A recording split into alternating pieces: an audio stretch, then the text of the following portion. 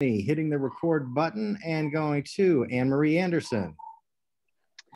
Hey, Destiny. Coming off a bench like this Aces bench where they scored 52 points total, I'm just wondering for you what it means to be a part of a team as strong as the Aces in your rookie year in the league.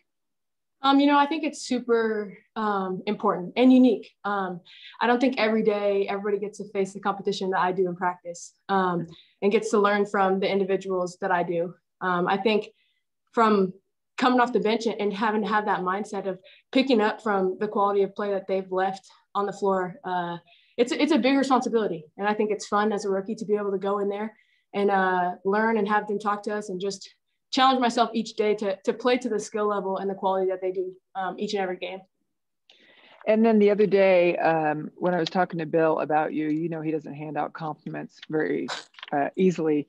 And he said, Destiny, I trust her. Just trust you in those situations. What does that mean to you to have the trust of him to know that you're going to play hard, you're going to make good decisions at such an early point in your W career? I think it's special, how you said, coming from him especially, but also just coming from an opportunity and perspective of the team that we have. It's definitely not an easy thing to come on this team with the talent that we have, and especially the bench depth that we have, and be able to earn trust. And so, and that's what I told him the other day in our meeting, just every day I want to come in and gain trust from my teammates and my coaches to be able to prove to them that I'm going to make the effort plays every play to keep us in the ball game, to, if they get us a lead and we're up 20 and we get 4 minutes in the fourth quarter to push us up 25. And so those are the type of things, I really appreciate, but also I'm working for every single day just to prove that to my teammates and my coaches every day. And what's your preparation look like? Vanessa Nygaard told me that she was mentioning something the other day and you said, yeah, that was in the scouting report. And she said, boy, Destiny goes through it really deeply. I'm wondering what your preparation looks like. I take it as though I'm going to play 40 minutes. That's my mindset. I feel like if I can prepare when I'm playing 4 or no minutes, right? Then when it does come to the minute that I do get the opportunity, and when my number is called, you never know your opportunity. You never know your time. You never know the events that could take place throughout a game. And so, I always want to be ready and I always want to prepare as though, I'm playing 40 minutes. That's just how my mind works. I think that's the best way to benefit my teammates too.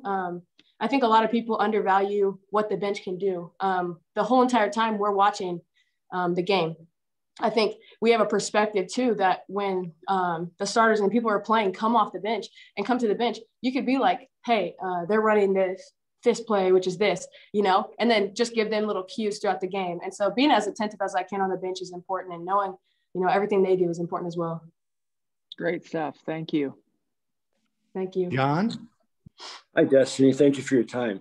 What's been the biggest challenge for you in adjusting to the WNBA? That's a good question. I think people will say the speed. I won't say like the speed just by itself, but the speed and the physicality combined.